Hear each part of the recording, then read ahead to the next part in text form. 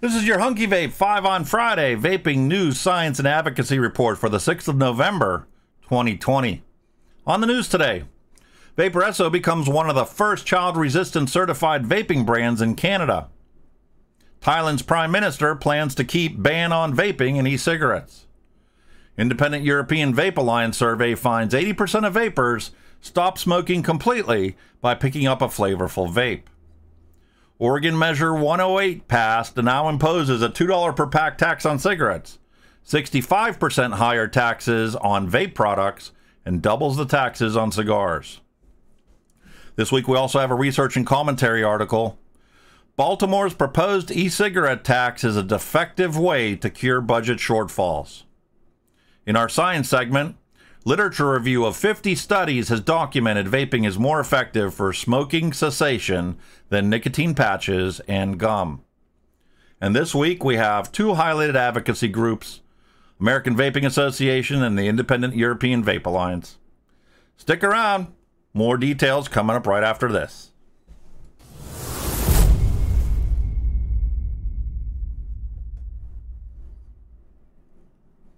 All right, our first article is actually a press release. Vaporesso becomes one of the first CRC-compliant vaping brands in Canada. For those of us not living in Canada, might not be familiar with what their requirements are going to be, and that's what the CRC regulation article is all about. Let you know that Canada does have regulations regarding vaping products too. They are not completely immune to the ridiculous laws that are imposed. However, this one sounds a little measured and reasonable. Child Resistant Certification. It's imposed by the Canadian Consumer Product Safety Act, and Vaporesso has become one of the first CRC-compliant vaping brands in Canada. They selected a couple of their products and modified them as needed to meet the Child Resistant certification. That includes the Zero and the X-Cross CRC version with the PTF filling system. It also includes the GTX Tank 22 in our CRC version, and that's compatible with the Gen S, the Gen Nano, the Lux 2, and the Swag 2 mods. For those of us in the United States, it sounds awfully familiar. That's because it's just like the pre-market product application. Pre-market tobacco product application, the PMTAs. CRC compliance is a federal requirement for all vaping manufacturers who want to continue advertising and selling their vaping products in Canada. Just like the PMTA is a requirement for those selling vaping products in the United States. The regulations aimed at preventing children and teenagers from using vaping products. If you've had any experience with child-resistant packaging, you know sometimes they open it a hell of a lot easier than we can. Well, Vaporesso's products have been redesigned so that once you refill the pod, it is not possible for that fluid to come out of that pod without actually being utilized in its device. They use an innovative patented, as they called it, press-to-fill structure on its Zero and X-Cross CRC version products. They made this change in less than a year to meet regulatory requirements. The GTX Tank 22's e-juice filling and coil replacement mechanism work in tandem to bring a safer and more reliable vaping experience. Users have to press the cap to unscrew it and refill the e-juice or to change the coil. And they say it's difficult for children to perform this, to get access to the e-liquid in the vape. All right, jumping over to Thailand. Thailand's Prime Minister plans to keep the ban on vaping and e-cigarettes. Philip Morris International is actively lobbying the Thai government to reverse the ban on smoking alternatives like e-cigarettes and vaping products. However, the Prime Minister has vowed to retain Thailand's ban on e-cigarettes, insisting the new government will not yield to lobbying from interest groups. Why is this even being brought up? Because most of my viewers aren't going to be going to Thailand. Well, this article was selected for the purposes of letting you guys be reminded of the fact that you need to be aware of the laws and regulations in the areas that you're going. So if you're going from point A to point B with the holidays coming up, you need to be aware of what the laws are in between point A and point B. You need to know because there are draconian laws impacted and imparted on residents and travelers and visitors to areas. And you may be subject to fines and regulations that you did not even know existed or could even fathom that somebody would pass a law or regulations like that. It's not limited to countries. There are cities and states in this country, in the United States, that have draconian laws implemented banning electronic nicotine delivery systems. And it is a cartoon I've seen posted on social media in multiple places where you have a police officer that pulls somebody over and goes, I hope that's weed in your electronic vaping product, because if it's nicotine, you're going to jail. Sounds ridiculous, but there are states and there are cities in this country that can happen. Anyway, the article specifically states that travelers coming to Thailand should be aware that electronic cigarettes are illegal, and that if you are found with them or you are caught using them, you will be arrested and face jail time, or you could be fined several times the value of the illegal items.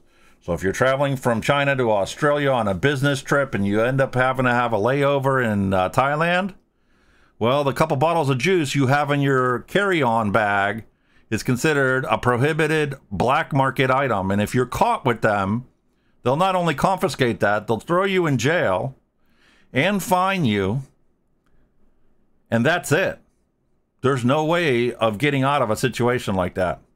So be aware of the laws that are in place when you're traveling. Next article, jumping over to Planet of the Vapes. Independent European Vape Alliance has conducted a European survey and found that 80% of vapers stopped smoking completely after picking up a vape. They did some more research to look into the effects of flavors on consumer choice, and it's no surprise to find out that flavors matter. But before we get to that, let me cover the fact that 81% of vapers were able to completely stop using tobacco after picking up a vape. An additional 12% reduced smoking once they found vaping technologies, once they found a flavorful vape. That means 95% of the people that use vaping products or try vaping products reduce their deadly combustible cigarette usage simply because of an electronic cigarette. 86% of the participants assume that e-cigarettes are less harmful for them than tobacco cigarettes. Only 2% think that e-cigarettes are equal or more harmful compared to combustible cigarettes. The British government agency Public Health England estimates that e-cigarettes are 95% less harmful than tobacco cigarettes. Well, actually, the latest research study bumps that up a couple notches, but until it's published, 95% is still a hell of a lot better than being the same or worse, like a lot of the news media have portrayed vaping and electronic cigarettes. However, this study also took a look at the importance of flavors. The survey found that the variety of flavors appeared to be one of the most important reasons for vapers to successfully use electronic cigarettes. 40% of vapers use fruit-flavored liquids in Europe, 25% prefer other sweet flavors, and 35% of them selected tobacco as their flavor. They also asked participants how they would react if all flavors except tobacco were banned. The responses given demonstrated the problems the European Union faces should it press ahead with prohibitionist agendas. 20% of vapers said that they would switch to just the tobacco flavors. 33% of respondents stated that they would source their pre-made juices on the black market. And 10% came right out and says they would simply bin the electronic cigarettes and go back to smoking deadly combustible cigarettes. Prohibitionist agendas do not work. All they do is create a thriving black market and accomplish nothing of what the original authors of these regulations intended on having happen. Next article. Up in smoke. Cigarette vaping taxes are increasing.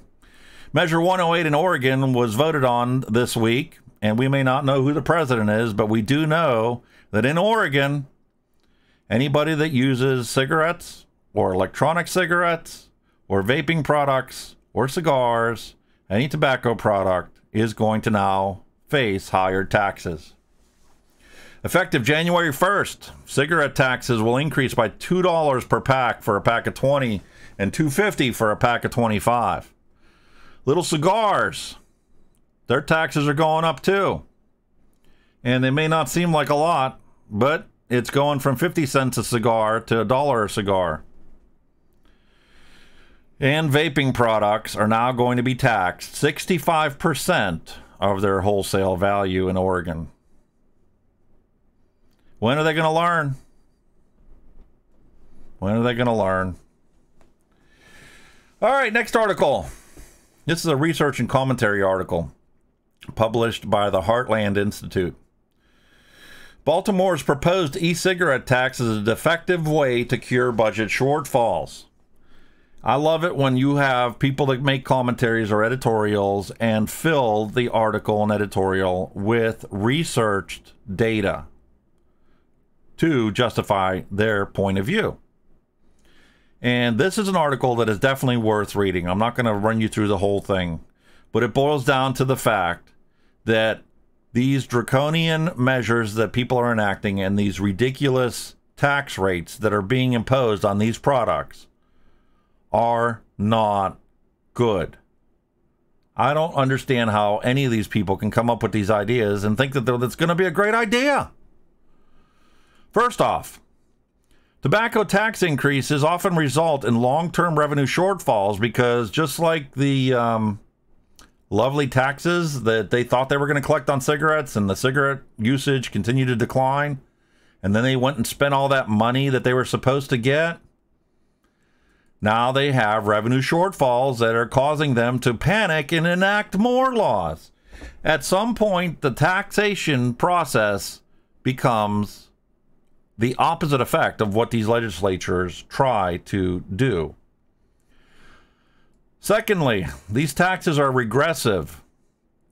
Lower income Americans are spending a larger share of their disposable income on cigarettes, vaping, and tobacco products, which means that the tax hikes in this bill are going to disproportionately impact the impoverished and the working class residents of Baltimore.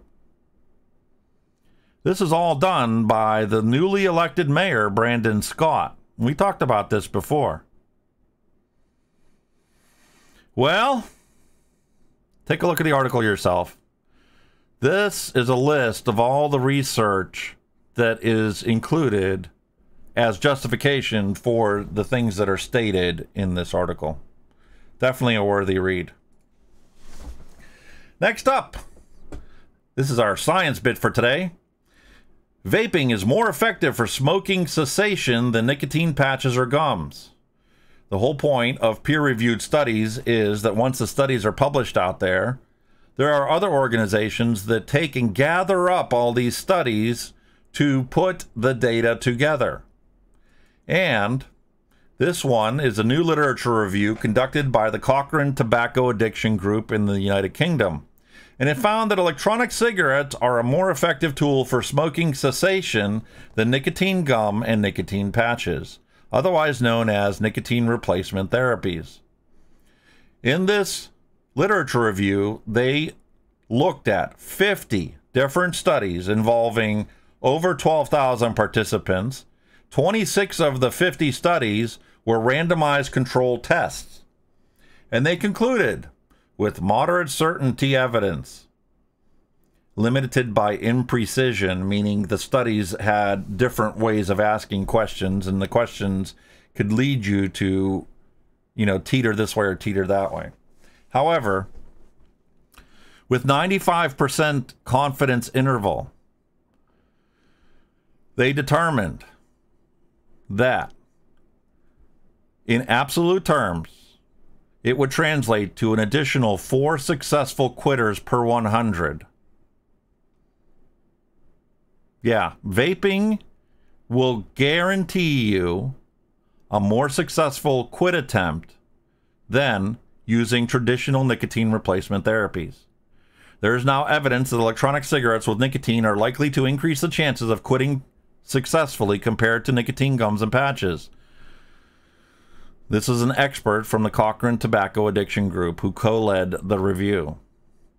One reason that they may be more effective than gum and patch at quitting is that users are able to continue the behaviors of smoking while managing their nicotine addiction.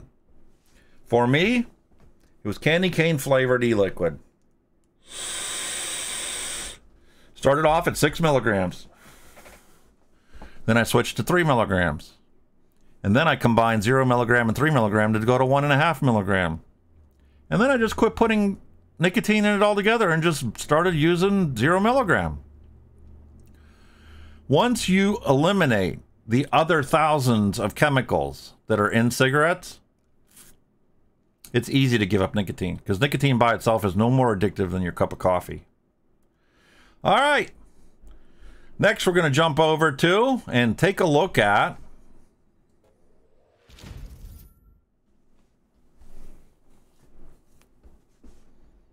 the fact that I lost the lights. I cannot win. I just simply cannot win today.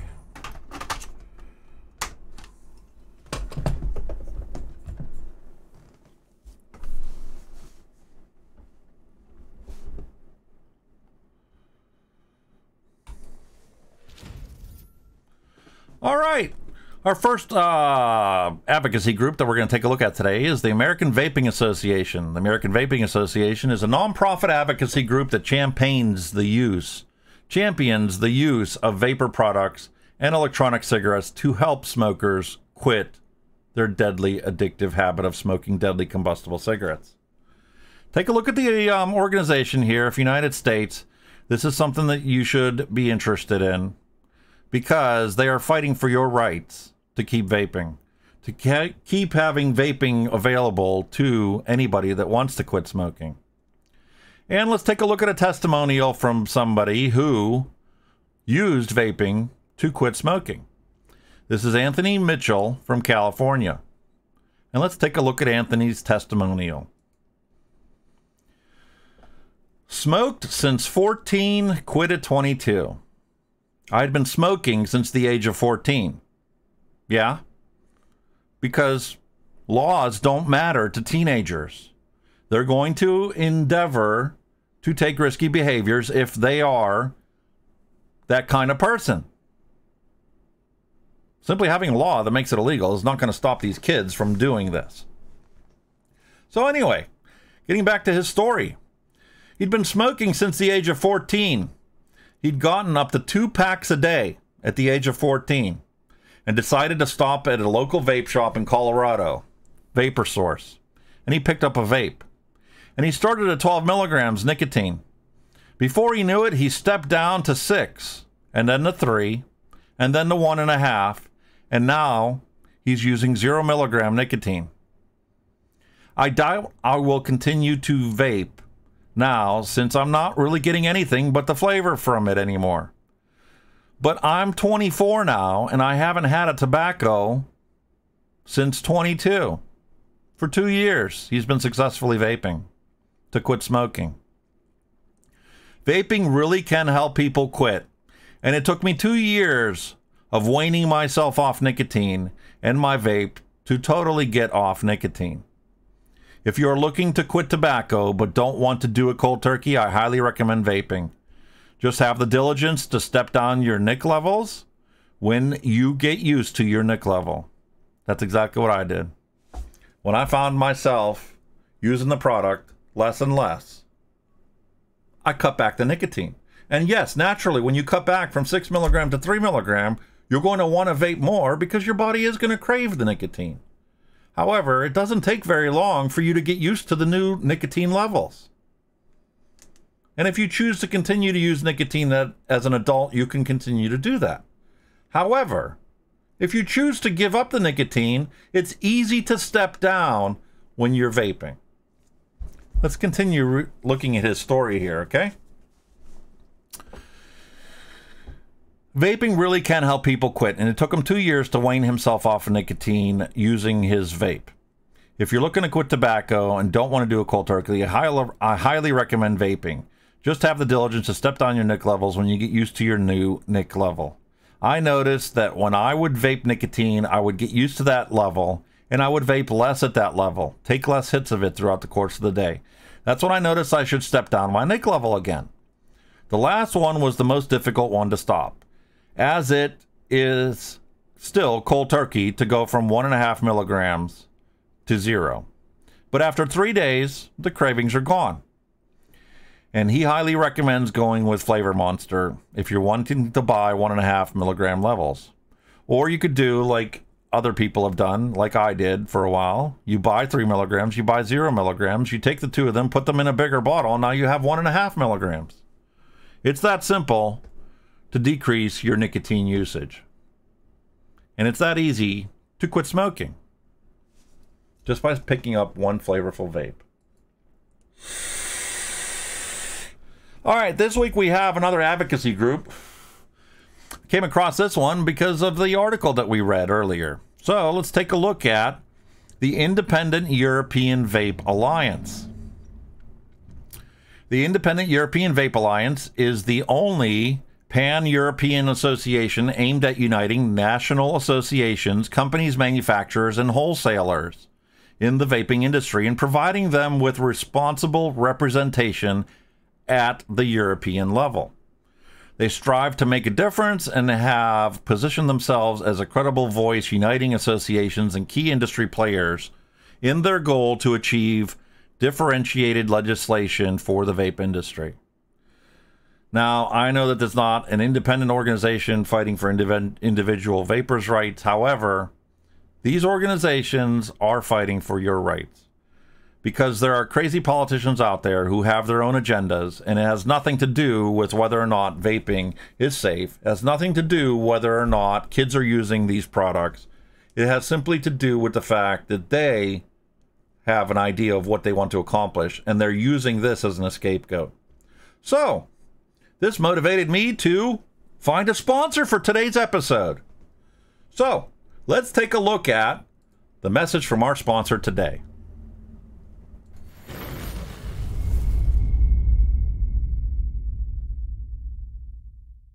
Vaping is better than smoking. Technically, yes. But so what? But so what? But so what? Vaping is better than smoking. Technically, yes. But so what? Everybody knows Joe Friday. My daughters tell me that nobody knows him and nobody knows what I'm talking about, but that's okay. Because what he would say is just the facts, ma'am. Just the facts, ma'am. Very droll, dry. Because people want to give their editorial comments. Well, I think this, I think this. No, no, no. Let's just start with the facts. Just the facts, ma'am. That's what we do. Joe Friday. Get to know him.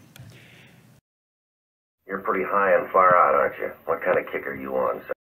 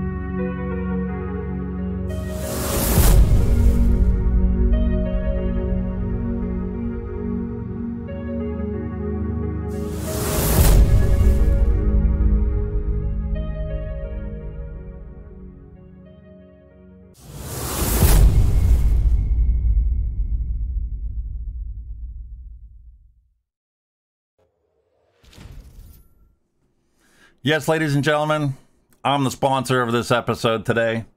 Like I am of every single episode here. Nobody's paying me to say this. I don't use nicotine in my products anymore, but I want to make sure that anybody that wants to quit smoking can easily quit smoking by picking up one flavorful vape. That's all it takes. One flavorful vape. So that's it for today's news, science, and advocacy. And my message to you is keep on vaping.